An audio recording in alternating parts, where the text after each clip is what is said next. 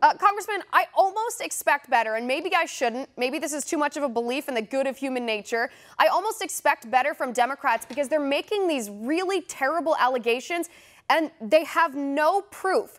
What they're presenting as proof is a distortion of the transcript and misconstruing purposely what the witnesses said. You're exactly right. And what you just aired with Speaker Pelosi, virtually none of it was true. I mean, she even said that all this was uncontested. Listen, every sentence of this thing has been contested from the very beginning, since we were in the basement, in the dungeon, in the secrecy of Adam Schiff's show, where we were not allowed any witnesses. You've never seen anything more rigged than this whole process, and we have been contesting every day, every moment of this thing.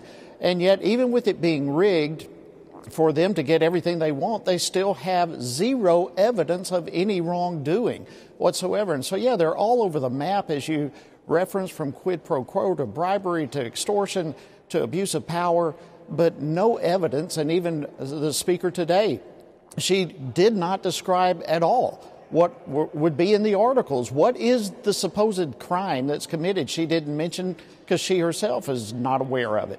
Right, because it's been a fishing expedition the whole time. They don't know what the crime is. They just know they want to leverage the punishment against the president. When it comes, I think the most egregious part of this is when it comes to their allegations and when they're selectively quoting these witnesses, they are completely ignoring that the same witnesses, and I'll be concrete here. We'll use Gordon Sondland as an example. When Gordon Sondland says in his opening statement, yeah, there was a quid pro quo, and then goes on to describe a quid pro quo that's not illegal or inappropriate, the Democrats pretend that he was talking about their original allegations when actually later in his testimony, Gordon Sondland specifically said, President Trump never told me about any preconditions for any aid. In fact, he told me I want nothing from Ukraine. I want no quid pro quo. Pelosi doesn't mention that at all. Of course they don't. They are trying to cherry pick the information that leaks to the American public.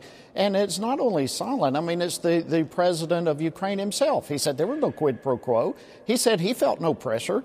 They were not even aware of any funds supposedly being held up at the time. And those funds did go. Lethal weapons were provided to the Ukraine. In fact, more under President Trump than ever was under Obama or preceding presidents. This whole thing, as you said, it's a witch hunt. It is the Democrats in a desperate search of haystacks all over the place in hopes that somewhere they will find a needle. The American people are witnessing this. They're seeing what's going on.